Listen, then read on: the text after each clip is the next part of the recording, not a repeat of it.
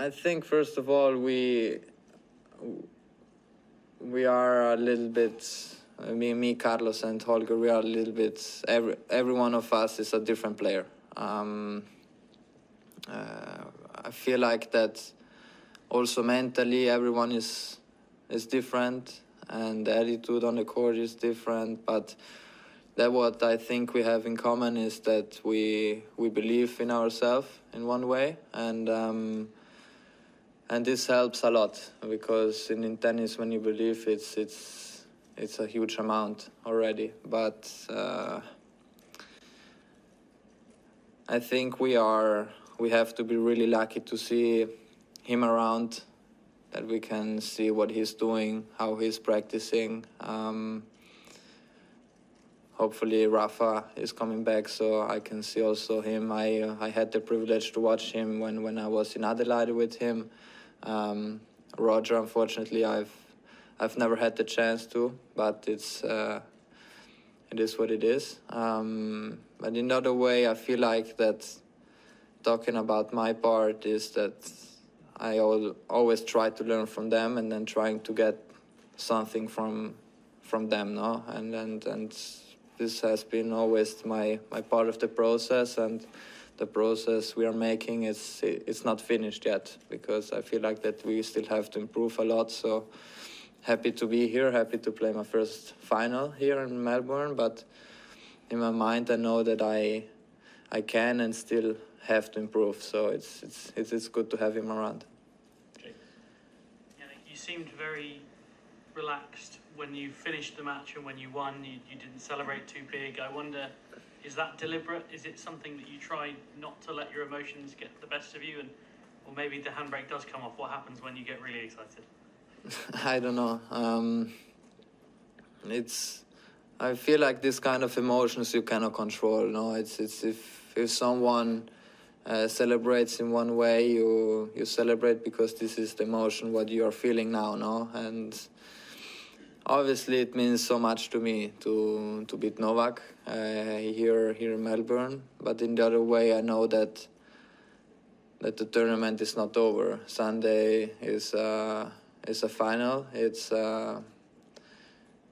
different emotions because a final is always different. It doesn't really matter how big the tournament is. So it's, in my mind today I knew that it was semi-final. It's not that you win the tournament like this. So I'm looking forward for Sunday, and let's see what's coming. So if you win on Sunday, the shirt's coming off, full fist bump and everything. Let's see what will bring us Sunday. Okay. Jannik, congrats on reaching your first ever Grand Slam final. Just when you lost that match point, that set point opportunity, what was going through your mind, and how did you regroup after that in the fourth set?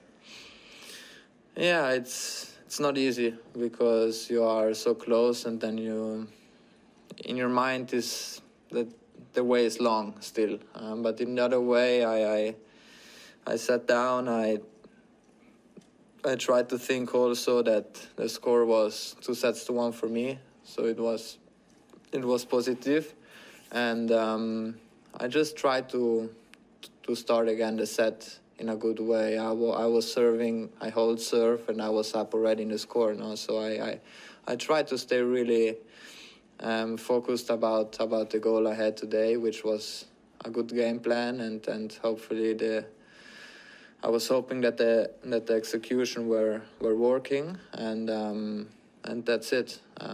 Obviously, fourth set, when I broke him, it was a positive feeling, and happy that I could finish the match. Jannik, well done. Novak said that he hadn't played a Grand Slam match as badly for a long time. Did you feel that you played the perfect match against him, or did you get a sense that he also maybe wasn't up to the level that he has been when you've played him before? Yeah, for sure. The first two sets, I saw that he was not hitting the ball as he used to. He was also not moving that that well, no, and then I think he was not that focused like we used to see him, no. So I saw this, but in the other way, being number one, you have to be ready for that he changed things up, and that he has done in the third set. The level there was even. He's also maybe the best returner we have in the game. He didn't had one break point, so it's, you know, these are stats what are unusual for him. So, but in the other way, this can happen. No? In tennis, when you have a bad day, it's also tough to get out as a winner. No, so I realized, especially the first sets, he was not playing that great, but I tried to have the intensity as high as possible, and I took the chance. Jannik, you talked for several years now about being patient, about this process you're on, and where did you learn that, and how hard has it been for you to be patient and to understand that you would steadily get better and that one day you might actually be here because other people have gotten there before you? Yeah, the patient can be your biggest enemy in one way, because if you're not that patient, you rush in one way, and you forget maybe some steps what you should do to become a better player, to become better physically, and then at some point, I don't know, I feel like the level what we are seeing now from my side is because of a whole year of work and the process what we have made to become the best version what I am right now. But in the other way, as I said, I still know that I can improve many things. So my way is not finished yet. But in the other way, patience is not easy to handle. It's also kind of practice in one way. Last three. Darren Cale's been part of your coaching team. His ability as a strategist is well known, but does he also have a calming effect at this sort of stage of the tournament, given the experience he has with major winners and world number ones? Yeah, for sure. He's always very relaxed. Even this morning, you know, we talk about normal things, not always about tennis, and this 20 minutes before the match, we talk about tactics, how to handle certain situations, and I think he helped not only me, but I think the whole team to believe in ourselves, but also to enjoy, because it's we travel so much around the world, and to enjoy the time together is really important. And I think the combination with him and also with Simone is awesome on the court, and I think at the moment we are handling everything in the right way. There is a stat that is driving me crazy. Carlos Alcaraz won Novak Djokovic on Wimbledon exactly 2,195 days after his last defeat there. And now you have won Novak Djokovic on Australia exactly 2,195 days after his last defeat. You think this victory was written somewhere, or it was the day to win Novak? If it would be that easy, just watching some numbers, but it's no, obviously it's, I don't know really what to answer on that. I watched the match of Carlos. It was an incredible match there. Yeah, I don't know what to say. Last one, I don't know.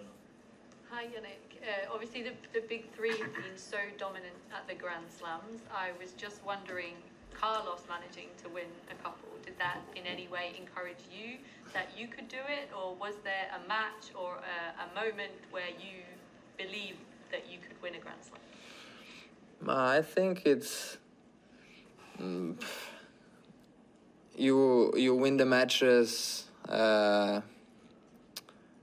not only on that day. You win it because you feel prepared for a good fight. You feel prepared mentally and also physically. I think after last year, especially end of the year, gave me confidence that I could potentially do some good results in Grand Slams. But in the other way, you still have to show it. No, it's there are people who talk a lot, but you have to show it. No, because at the end of the day, you're going on the court and you have to play.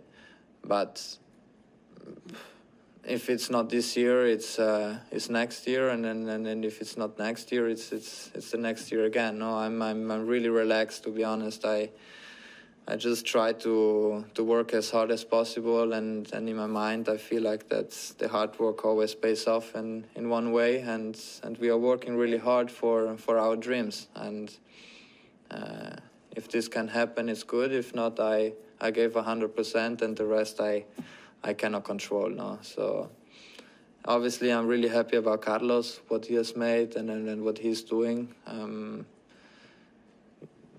When we play against, potentially it's always a good matchup, and but at the moment we also have to say that he is further than I am. He won many thousand events. He won some slams already. So I have a lot of respect for him, and I wish him all the best.